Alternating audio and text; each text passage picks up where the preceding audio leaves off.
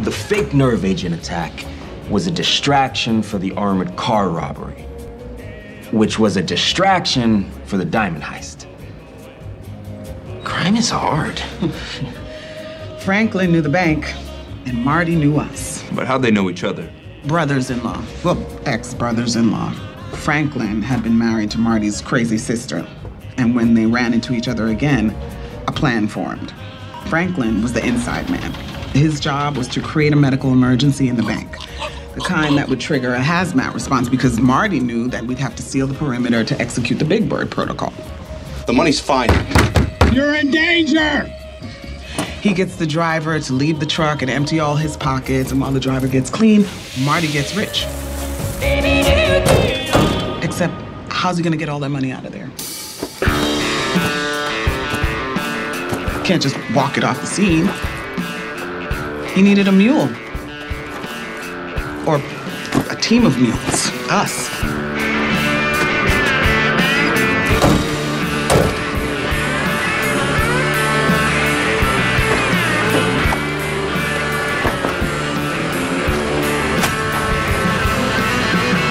Not a bad plan. I mean, it's crazy, but it could have worked.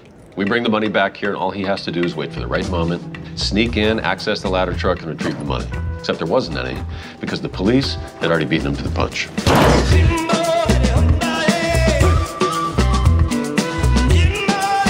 But how'd the police know exactly where to find the money? Because there was one variable that Marty didn't count on. The double cross. See, Marty may have known everything there is to know about LAFD protocol, but Franklin knew about the bank. He knew what was in that vault. He could steal those diamonds with his eyes closed. See, Marty's plan was simple, but Franklin's was more time sensitive, so he told Marty the best day to rob the armored car would be his last day.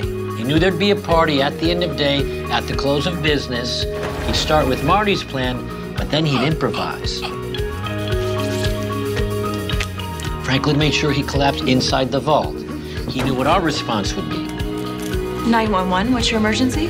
Then all he had to do was wait for the vault to automatically close and time seal for the night.